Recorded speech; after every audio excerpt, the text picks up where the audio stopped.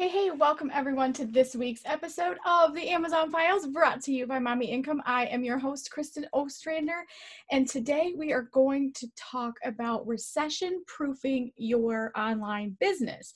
Now, I know that I'm not a crazy naysayer and I'm not a doomsday kind of person, but amid this COVID crisis and the nation and the globe really being shut down for a long period of time, longer than any economy has really ever been shut down. I know that we're going to go through a little bit of a recession. A lot of the financial gurus in the world are talking about we're headed into a recession, and that does not mean that we're all going to go out of business and all is going to be terrible. But what it does mean is that we need to make adjustments to what we're doing as business owners, as sellers. We know this is coming. We know that it has the potential to come. And guess what? If it's not as bad as we thought, if it's not as bad as we prepared for it, then we're even more prepared. But if it is, then we've got ourselves a way to be able to prepare ahead of time. So is there a recession right this second? A little bit, yes, as the country is starting to reopen in some places with the virus going away and things like that. There's definitely been a downturn because there's a domino effect, if you will. So the economy is shut down. Everybody's, a lot of people, not everyone, but a lot of people have been stay at home, quarantined, not able to go out to restaurants, not able to travel, not able to do all the regular things that they need or want to do. And some people are even in a position where their entire income has been stripped from them for the past 6 weeks, 2 months, however long it's been in your area. And that does have residual effects on the economy. And so what do we need to do as business owners, specifically product-based business owners, Amazon, eBay, e-commerce, all the different things and places that we're all selling? What can we do to prepare ourselves for the upcoming and continual downturn of the economy? So before we freak out, I want to give you some facts that I've been doing a lot of research on this because I think it's a super important topic to talk about. It's important to talk about this because we don't want to live with our head in the sand. We don't want to think and sit here and think that, as soon as quarantine is lifted, and a lot of us are out of quarantine by now, but once it's lifted nationwide, worldwide, whatever, everything is just going to get back to normal. The reality is it's not. There's a lot of people and a lot of companies and a lot of things that are going to change just naturally. For example, big companies out there are going to realize that they've laid off a lot of their workers and realize that they might have been dispensable. And no one likes to hear that. No one likes to hear that they've been laid off and then, oh, by the way, we really realized we didn't need you and you were just a liability instead of an asset. So you're now permanently unemployed. God forbid that happens, but I'm just trying to be realistic, and you guys know it's a tough love thing because I'm preparing you right now what to do for the long term for your business. Whether this is your permanent business or a side hustle or something you're just considering starting to do online, there is hope. But with the negative things that are going on, we need to be aware and acknowledge them so that we can move towards what can we do to prepare so that in a situation like this, we can recession proof. Now, don't quote me on that. I'm not going to make any promises to you as far as recession proofing, but these are strategies. Guess what? Recessions, there's nothing new under the sun. We've had many recessions over years and years. I mean, my dad used to talk about one when I was real young, and I was born in 1980. Yes, 1980. But there's been many. There was one that's the recession of 2008 is when we actually lost our home to foreclosure. And so I know a little bit about recession and the effects of these things, but also how to build yourself up and build your business up so that you're recession proofing yourself, your income, your business. And so these are some things that we're going to talk about today. We're going to talk about how to prepare, what you can do to shift what you're selling, where to sell, how to sell these specific products, because you don't just have to stick to one platform. And so we'll talk about how diversification is going to help you when it comes to recession proofing. So first, if you have more questions, if you're not part of our community, I want you to join the Mommy Income Facebook group. It's the Amazon Files, Mommy Income, mommyincome.com/join. You need a code word because we don't like crazy spammers, and we want to know that you're really interested in online business, Amazon, reselling, things like that. So recession proof is your code word to get into the Facebook group, mommyincome.com/join. And you can join the Facebook group there, answer a few questions, include your code word, Don't forget, everyone says, I don't have a code word. Yes, you do. Every single episode of this podcast has a code word. Almost everything that you can find code words on our website, you can find code words everywhere. So if you come to our group and you haven't gotten a code word, then go find one. There is one out there. And this is your code word for today. Okay, so CNBC said Americans cut spending by 1/3 in the last recession between 2008 and 2012. This report was done in 2014, and they reported that Americans had cut their spending by 1/3. Now, what's good news about that is that they're still spending 2/3 of their money. And of course, yes, there's housing and things like that. And we'll talk about how people spend their money during recessions and why and what you can do about it as a business owner, because we all are still in the business of making money and we're still spending money, but it just shifts a little bit. And then Forbes says that they increase their spending, they, meaning people during times of recession, increase their spending on experiences. So they're looking for things that last, like instead of buying a bunch of new clothes or jewelry or shoes or things like that, they're looking for memories. They're buying memories. And so there's definitely some products that we can talk about that are going to lead you there. But first, I want to talk about how to prepare yourself for a recession, how to prepare your business and your things like that. So first and foremost, cash is king during a recession. Why? Because generally speaking, interest rates start to climb. Interest rates on credit cards, interest rates on loans, interest rates everywhere. During a recession, there's this imbalance. Also, inflation increases, and so we're paying more and getting less. So cash is king. The second thing about that is paying off debts. So if you have any credit card debt right now, business credit cards, we'll leave personal finance aside right now, although all these things apply to personal finance as well, but I am not your financial advisor, but I do know a thing about a thing. And I will tell you that cash is always a good thing to have, having cash flow in your business. If you, I know some people during this COVID crisis where they had everything maxed out on credit cards, they had all their inventory on credit cards, they didn't have a way to pay it back. And all of a sudden their sales completely halted because of what Amazon was doing. Number one, they had all their eggs in one basket, which is never a good idea. And then two, they also had it all tied up in debt. Well, guess what? That bill does not stop coming in even if your income does. So you need to be aware that paying off debt and running a cash-based business will give you, number one, freedom, because then you don't have the weight of the world on your shoulders if something does happen. Say, oh, well, I paid cash for all of my inventory. And if all else fails, I don't have any bills to pay. I don't have any debts to pay. And so I can cut expenses, which is the next thing of how you prepare for a recession, is cut costs. Now, I could do an entire episode, and y'all can email me if you want me to do a whole episode about how to cut spending and cut costs. You would be surprised how many things you're overpaying for right now. And I don't mean frivolous things, extra things. Of course, you can cut subscriptions and different things like that, which is the number one thing I recommend that you do, is look for things that are the most valuable to you and look at your bank statements, your credit card statements, and cut little things that you don't think matters. Maybe you signed up for Hulu and you realize that you watched one or two shows during quarantine and now you don't need it, yet your credit card is now being charged however much dollars a month for your Hulu subscription or whatever. If you jumped on to Disney Plus and you don't use it, why not? We love Disney Plus over here. It is one of the best $6.99 you'll ever spend in a month or whatever. And but if you're not using it and you signed up for it, just cancel it. Guess what? Unless it's obsolete, which most things aren't that you're subscribing to, you can always sign up again. Every company is usually doing promotions a couple times a year. Don't have the fear that that tool, software, subscription thing, whatever, won't be there. Now, not something that you're using all the time. This is where you need to manage your priorities and say, I'm really not going to the gym. Let's be honest. I'm spending $100 and some a month, or even if it's your lifetime or your, Planet Fitness or something that does like $19 a month or something like that. $20 is $20. And in a recession time, cut your costs. If you're not going to the gym and you're not even going once, cut the $20. They'll be right there when you want to re-sign up again for the same $20. So save yourself some time if you're not. I like to be outside in the summer. I don't love being in the gym when it's summertime. So if it's something like that, then maybe use it as a seasonal winter summer thing. So think about your costs and your expenses. And guys, this is what billionaires do. If you look at, if you guys have ever read anything by Warren Buffett, or you've ever learned anything about that guy, probably the richest man on earth or something, I don't know.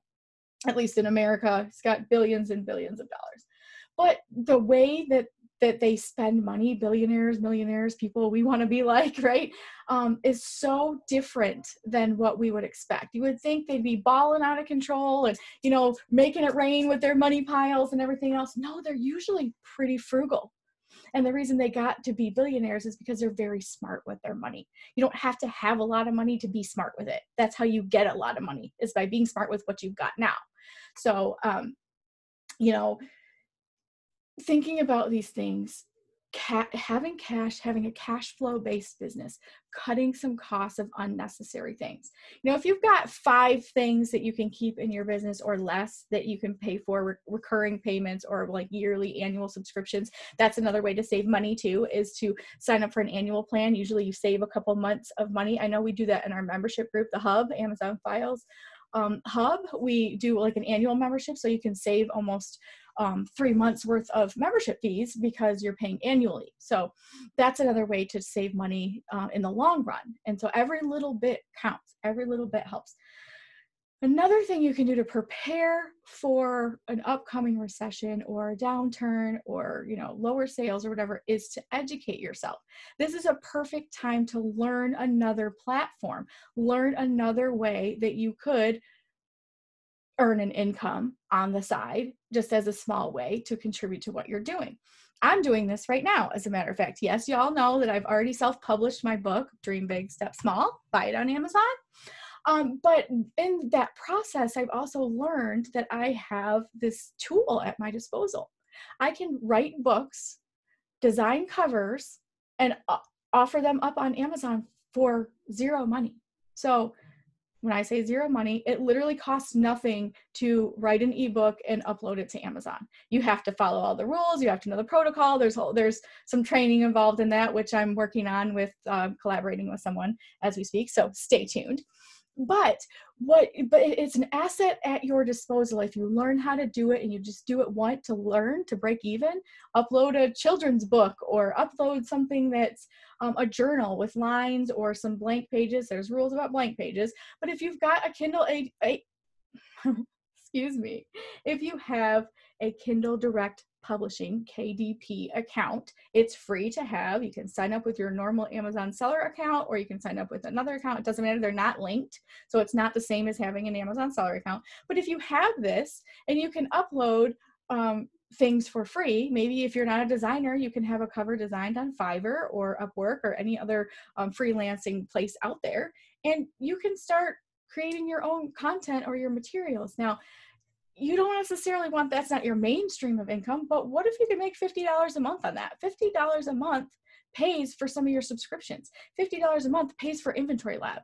So what if you could create a book or 2 or ebooks or journals or something like that on KDP, and you sell $50 worth a month. Now that doesn't seem like a lot, but then if you think about paying $50 a month for Inventory Lab, now you're basically breaking even on that. So you do the work once and then it pays you over time. Now we all know, set it and forget it. It's not always that's not always reality. And I'm not saying that's reality here. I'm just saying that it's a possibility to set something up like my book. Once I uploaded my book to Amazon, when you guys all order, I don't do anything since then. I haven't done anything since then except occasionally update the listing, make sure all the keywords are there. I check on it just like my Amazon listings, but it's a upload, and now this book lives here forever. And if y'all want to buy it, you can go buy it. Same thing with you. If you upload a journal, if you upload people doing devotionals, things for kids, like the sky's the limit on what you can create and put on KDP. So learning another platform, educating yourself, take a course if you have to, something like that to teach you something else. This leads into my last preparation, diversification. I cannot say this enough. Now, I say this because diversify. Everybody has heard this in their entire lives. If you haven't, welcome to 2020. Don't put all your eggs in one basket. Now, I put most of my eggs in the Amazon basket for sure. Why? Because it's my main source of income. However, I have other sources of income for a reason. The average millionaire being your net worth is worth millions or more, has 6 or more income streams on a regular basis. And you know that person doesn't have 6 jobs, right? So it's income that they're setting up to pay themselves, making your money work for you. You do the work once and have it pay you. Now, we can talk also about passive income and how it's not so passive, because let's be real, it's not. But diversifying, selling on multiple platforms, selling a wide variety of products and services, and selling things everywhere, doing different business models and different business opportunities. Why? Because if one cuts off for a time or shuts down for a time or forever, that you still have a way to make money, and you don't have to pivot instantly, and it doesn't have to be, oh my gosh, the sky is falling and what am I going to do? We've all been in those situations, me too, and I never ever want to go back there. So since the crash of '08 and when we lost our house in 2012 and all these different things, I've decided since then that debt is the enemy and income streams are the goal. So how many income streams can I have on a regular basis to constantly keep cash flow coming in, regardless if this shuts down, if that shuts down. If my husband loses his job, I have my business. If I lose my business, he has this job. But I also have a savings that's earning compound interest, and I have an eBay store and an Amazon store, and I'm selling different places, and I've created online courses, and I have a book. That doesn't mean you have to do all those things, but thinking about what's going to create income for you that can create it even if one of them falls off, so that you spread your eggs out a little bit more. And diversifying by selling on multiple platforms is key. There is software for this, but there's also really easy ways to just list certain things in certain places. Being organized helps, but also just there's Joe Lister that can list your Amazon stuff on eBay. There's Cross List It, which can list your eBay stuff on Mercari and Poshmark and all these other places too. So there's lots of different softwares that can help you automate some of these things as well, so you're not doing the work over and over and again. There's also this magical thing called outsourcing, hiring somebody to do some of the work for you, so you're making money off them and you're not even doing anything. Hello, this is what companies do. If you work at a 9-to-5, that's what you're doing. Somebody who owns that business outsourced something to you, so you work, they pay you a wage, but then they're making money for what you're doing. Do you like that? How does that sit with you? Just think about it for a second. The work that you do for someone else gives them money. Yes, it gives you money too, and it's a great way to be employed if that's something that you like and want to do and you love that. Great. You don't, there's people like my husband, like, would never want the responsibility of a business. He's like, I want to go to my job site, do my job, do it 7 to 3 and come home and be done. I don't want to think about construction. I don't want to do it after that. I don't want to run a business. I don't want to be in charge. Great. For me, I never liked the fact that I was earning a paycheck and putting bigger money in someone else's pocket. So instead, I decided I've got to own my own business so that all of my efforts are mine to keep. So thinking about that. Okay, last thing to do to prepare yourself for the recession is your mindset. Remember that mindsets shift. The way people think about things and money and spending and experiences and all those things change. When spending is reduced, people still don't want to be bored. They're not just going to sit around and watch TV or watch the grass grow because they don't have a lot of money. Instead, they don't stop doing things. They just shift what they're doing. And so remember that although people are reducing spending, they're reducing spending on certain things and they're still spending on other things. So that's what we're going to talk about next. What to sell during a recession. So all these studies have shown, Forbes and CSNBC and these different things that I've quoted in here have talked about people looking for experiences. Travel still happens during a recession. I don't even know about a pandemic. I know a lot of younger people have been talking about, hey, flights are super cheap. Let's go to, some tropical vacation. Like, if you're willing to travel, airlines are still open, and so are hotels, and so are things. It's just a matter of if you're risking your health or not. Some people care, some people don't, but people are still looking for experiences. They want to spend their money on memories. Instead of a 10-day vacation to Fiji, people go camping, or they go staycations. They go a little bit more local, but they're still spending money on traveling or on leisure activities. So camping was a big thing. So when the recession and the 2008 hit, camping gear and outdoor gear had a huge spike in sales, because the people that maybe were spending thousands going to Fiji or Jamaica. I mean, we went to Jamaica last year and Puerto Rico a few months ago, and we love to travel, especially extravagant, tropical, all-inclusive vacations.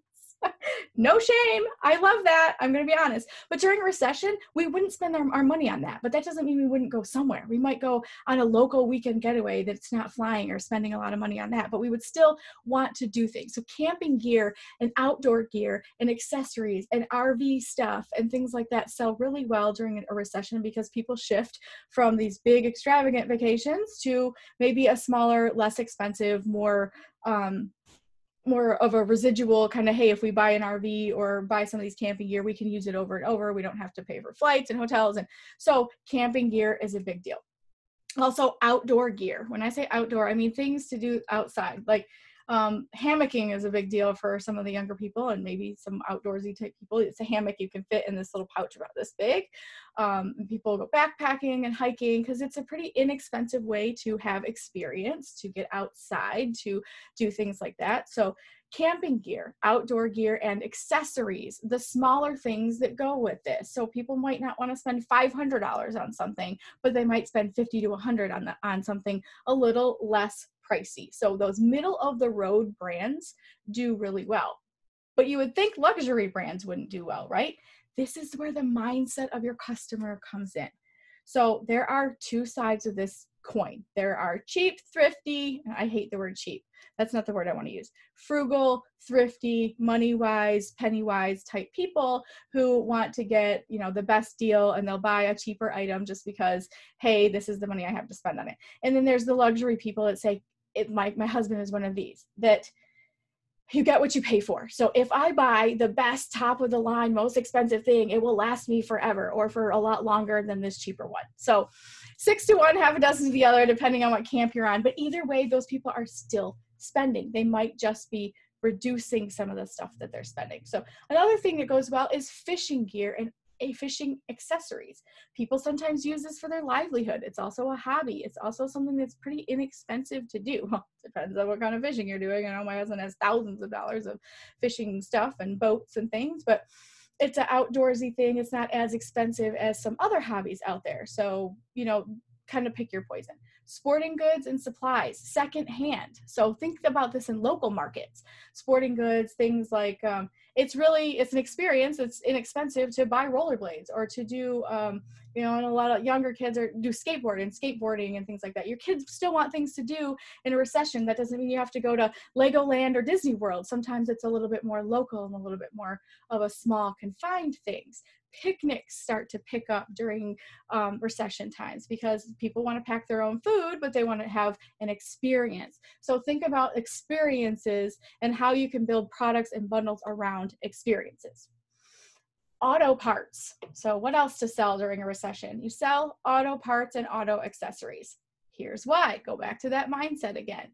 People are trying to preserve what they already have instead of buying new. So maybe people that have, considered buying a new car, leasing a new car, and a recession hits, and they're like, well, the money's not really there, the price of cars have gone up, or interest rates are high. So instead, I'm just gonna fix up my car. I'm gonna, get new floor mats. I'm gonna clean it. I'm going to, upgrade. I'm gonna do an oil change from home, whatever it is. People are trying to preserve what they already have, not try to consume more. So this also spills over into home improvements. A lot of people start working on their house and do house projects and a little bit of home decor because maybe they're stuck at home a little bit more. Hello, quarantine. So many people remodeled their inside and their decorations in their house because that's all they did was sit around and look at the walls going, that picture really is from like 1982. Perhaps we should update it. So a lot of home decor has really gone up in price and also in volume because people were sitting around looking at their walls going, I really need to upgrade this. So that's another thing that people they are constantly moving things around, and with trends changing all the time, it's really helpful to have some home improvement stuff. And also, when I say home improvement, not just decor. I mean, people are doing projects. They're redoing their decks, they're power washing, they're perhaps changing or updating the material on their patio furniture, things that they can do yourself to save money.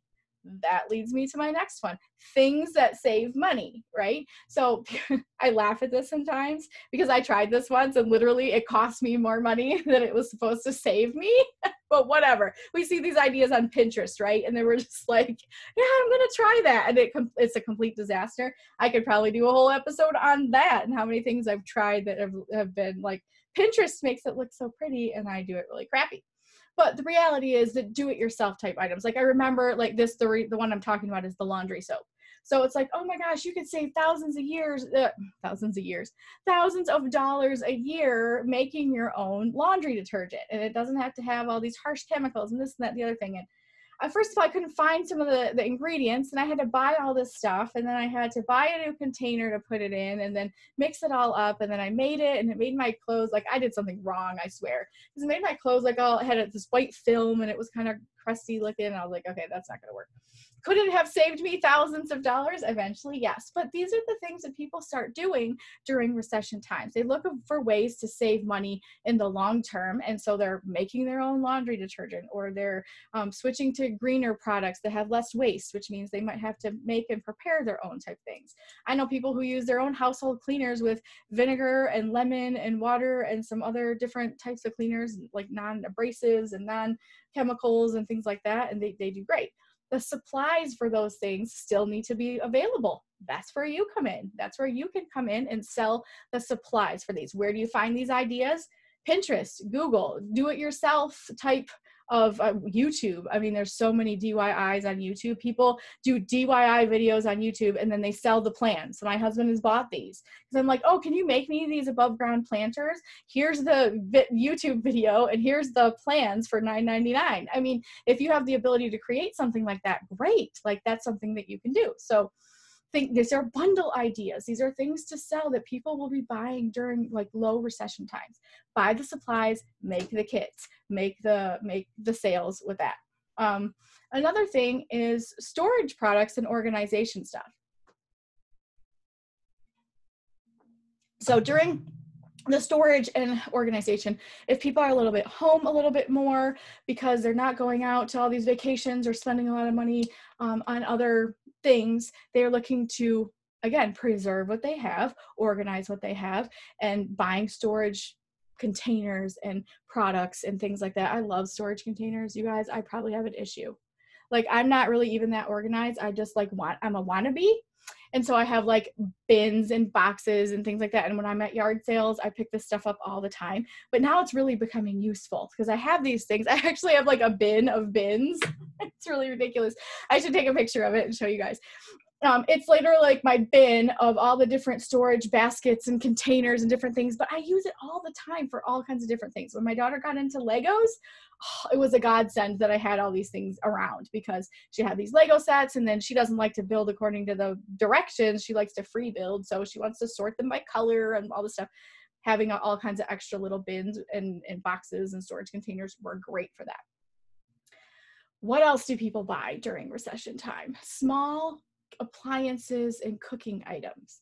So although this seems a little bit crazy, one of the things that people do to think that they're going to save a lot of money, which actually does save a lot of money, is eat more at home.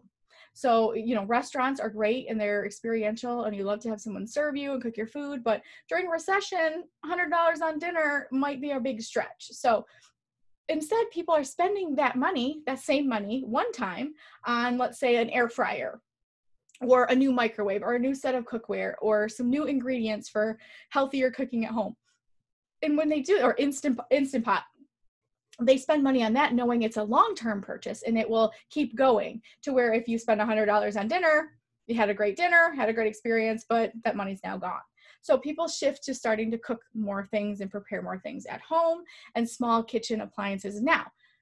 This can be wholesale, this can be new, this can be used. The best places, and we're going to talk about that in the next segment here, is where to sell all of these things because different marketplaces lend themselves to different types of products. So, but these are great use. You can pick them up at yard sales. You can pick them up at thrift stores. You might have some laying around your house.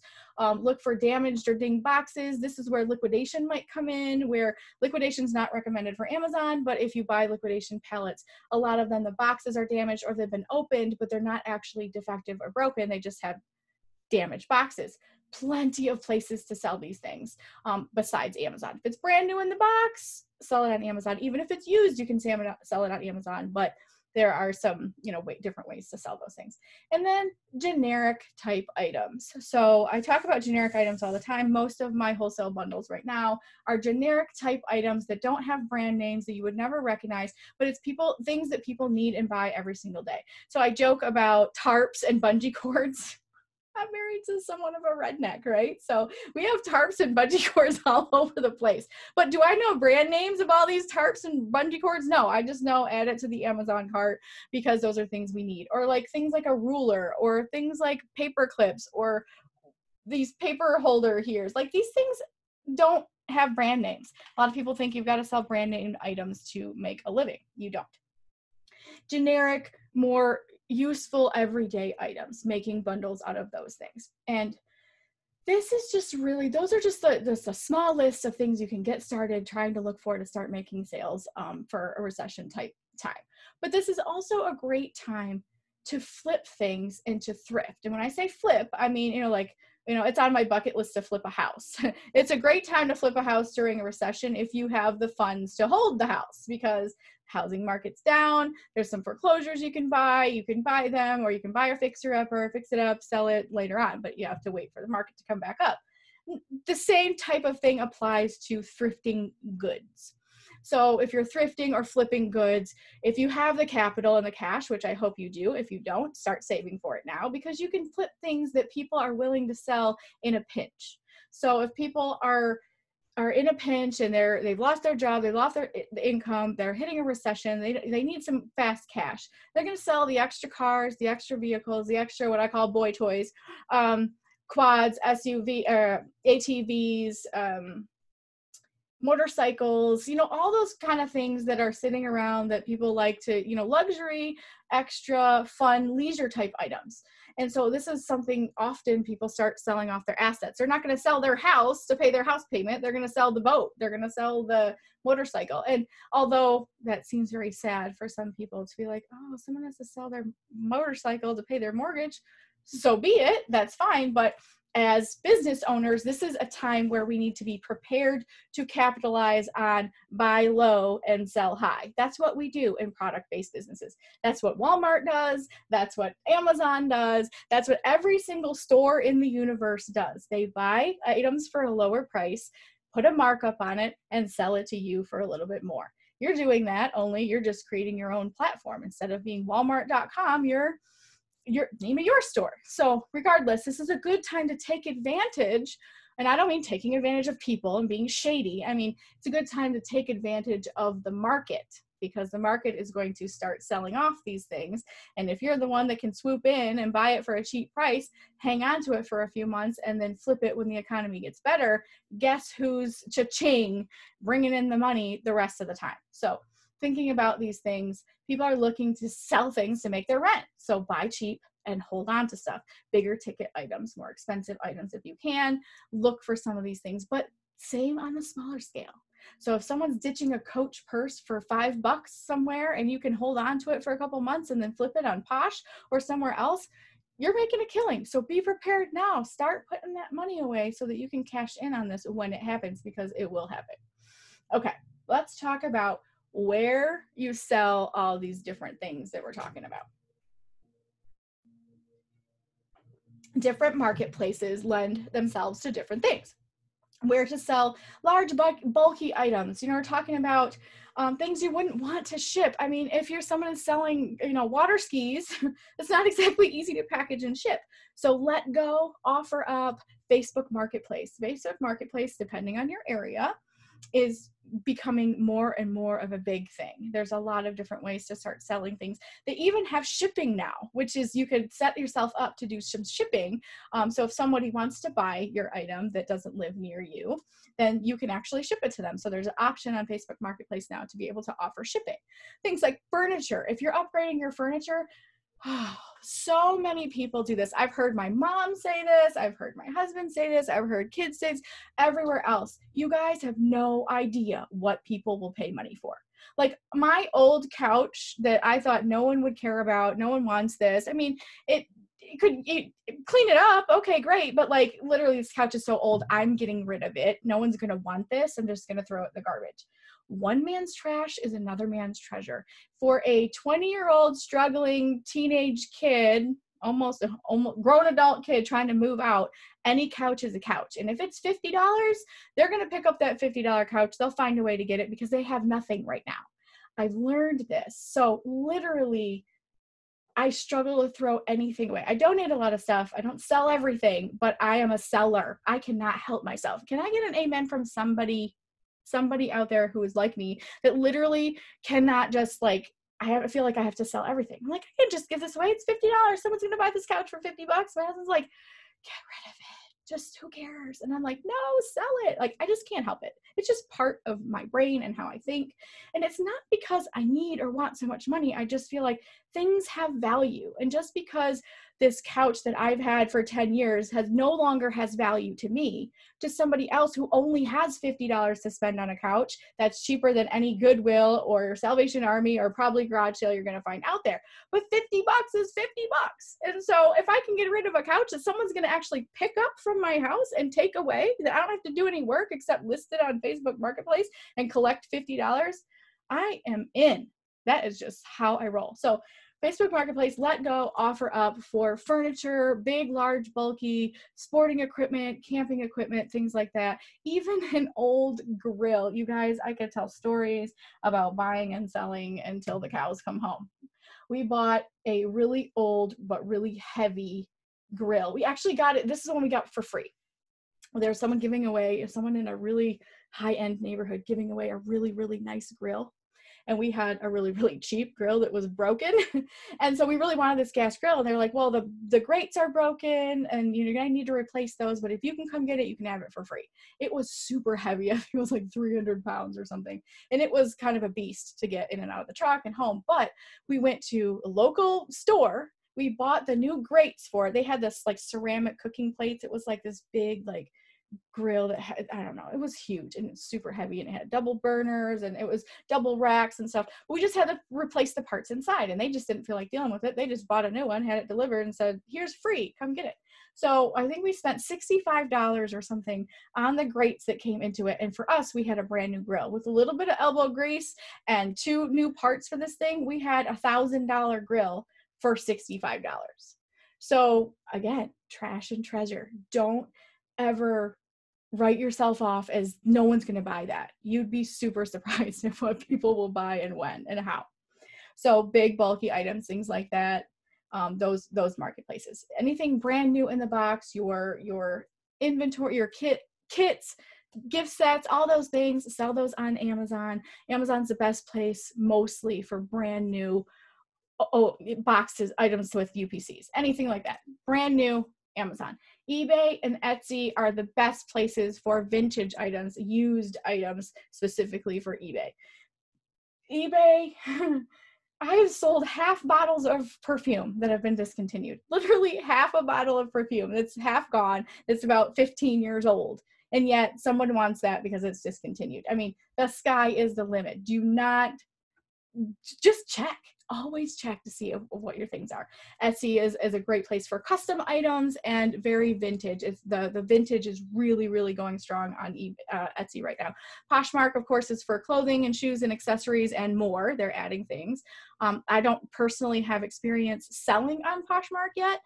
It's not really my niche or my thing, but lots and lots of people do really well with clothing. If you're in a clothing area and you have lots of thrift stores, perfect time. People are bringing stuff in and all that. So Mercari is extremely easy to get started and sell on Mercari. You sell a lot of different things there. I mean, it's like eBay's little sister kind of thing. I mean, it's got everything, and it's really pretty simple and straightforward. Their fees are 10% straight off the board, 10% all the time. So it's really easy to calculate how much your fees are going to be. You know, something's $50, your fee's $5. It just is. And then the shipping's a little bit not complicated, but annoying, I guess I would say. But Mercari is another way to sell those things. I literally sold a lipstick that I used one time, and it was a terrible color. And I was like, this is literally brand new except for one use, and it was a bad color for me. And literally someone bought it for full price as they would in a store. So just, you'd never know. So all of these things, just to tell you, to number one, don't block yourself in with some of these assumptions. Don't assume people aren't going to buy things if they're used or a little bit less than what you would. You are not your customer. You don't have to be your customer. There's a lot of people out there that sell super luxurious items, and they're like the most plain and simple generic people in the world. So you just don't know. Don't make assumptions. Just do the research. And so all of these things, let's go over them quickly one more time, things and what to sell during a recession or recession proofing your business. Camping gear, outdoor gear, fishing gear, sporting goods, and supplies. Don't forget the accessories to all these things. Thinking about secondhand and local markets like Facebook Marketplace. Auto parts and auto accessories, things to repair and upkeep and preserve what you have. People are trying to preserve what they have already. Home improvements, home decor, parts, accessories, supplies, things for fixing appliances rather than replacing them. Hobby items, things that save money, like do-it-yourself supplies and kits, storage items, small appliances, and again, those generic things that we all kind of forget until we need to buy them. So if you have any more questions about any of these platforms, how to sell, what to sell in different places, make sure you go to the Mommy Income Facebook group, mommyincome.com/join. Here's your code word, recession proof. And I'd love to hear your comments. I'd love to hear what you've sold in a recession or any ideas you have. Come to the Facebook group and use the hashtag recession proof and talk about, share a story. I'd love to hear some of that. I mean, literally, I was watching something the other day about someone selling, I've sold a lot of underwear on eBay. It was one of my niches for a while because I just realized it was such a hot thing to be able to, no pun intended there, but it was such a hot seller. A lot of people were buying a lot of vintage underwear. I was finding at estate sales, and it was great. And I saw somebody's even selling them used. I was trying to look for things that were new with tags, but like Oscar de la Renta nightie from 1982 sold for over $100. It was $5 at a yard sale. So these are just things to think about during these times. Diversify, change your mindset as far as what people are buying. People are reducing spending, but they're not cutting it out. So thank you for listening. Thank you for watching. Again, make sure you subscribe to this channel. Make sure that if you're subscribing on YouTube or on the podcast, I would love a review. I would just love for you to say, this is a great podcast and I love to listen to it. Even if you have a bad review, I suppose you could leave that too, but I would love for you guys to leave a 5-star review on iTunes. There's directions to do that. If you go to mommyincome.com/podcast, there's directions on ways to even leave a review if you don't know how. So I will see you same time, same place next week on the Amazon Files. Have a great week, everyone.